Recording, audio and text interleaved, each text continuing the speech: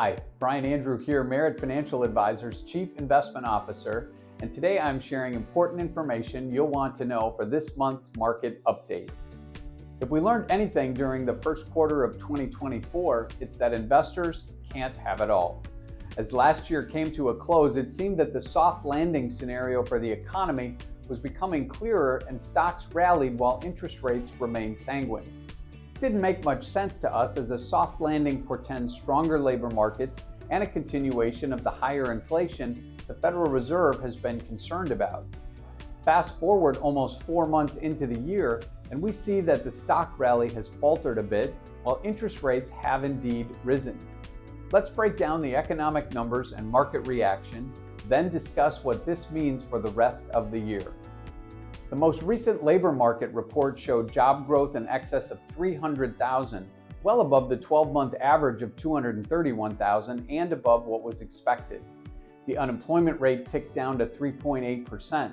While many of these jobs were created in government and healthcare, there were other signs of strength like construction.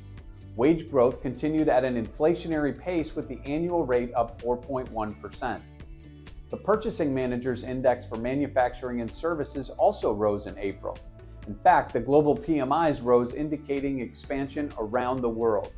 The JP Morgan Global Composite PMI rose to 52.3, the highest in 9 months, while the services sector rose the quickest in 8 months. When the index goes above 50, it indicates expansion is taking place.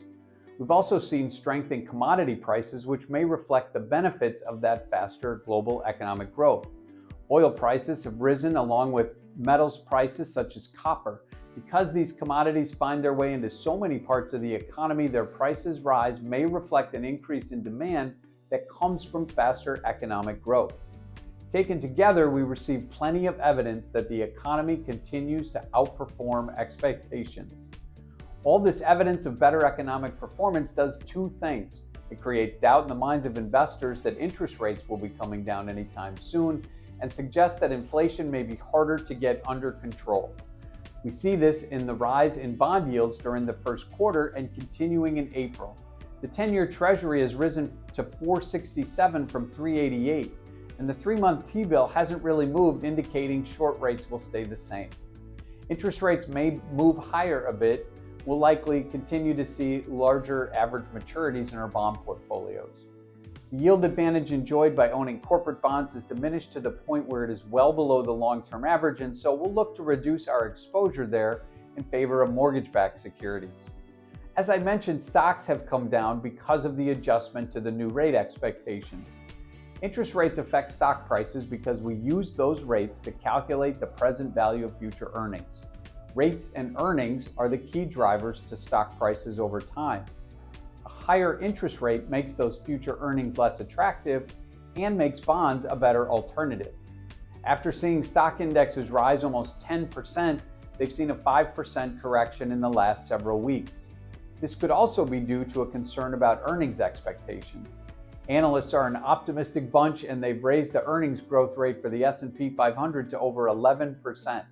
If investors become less comfortable with this estimate, they may adjust prices down to reflect a slower earnings growth rate. Due to the heightened concerns over Middle East unrest, the escalation of the war in Ukraine, and elections here at home, we think the market is weathering uncertainty better than could be expected. In our portfolios, we are favoring a bit less active management. We continue to believe that having exposure to underperforming segments of the stock market makes sense. The top performing 10 stocks in the S&P account for more than 2/3 of its performance. This means that there are many companies in the index that may remain better valued.